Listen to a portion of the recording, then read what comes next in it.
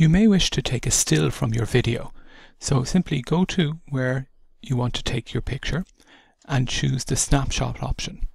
This takes a snapshot, creates an image from your video. Click on it and you can then simply save your image to where you want.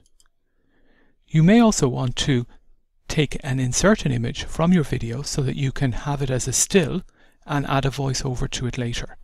So simply choose again where you want to insert your still, so maybe near the beginning, and choose to add videos and photos.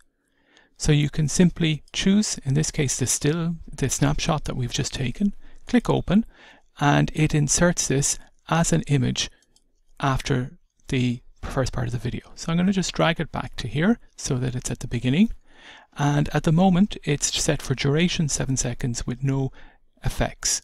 So if I double click on it, I can choose maybe a shorter duration, maybe only a 3-second introduction. And if I choose under animations, I can choose from various different panning effects. So you can see the effect. This one slides it across, this slides it up, or you can see different options for how you would have the image working. So I'm just going to choose this visual effect here. And if we click play, we can see the effect of that on the video.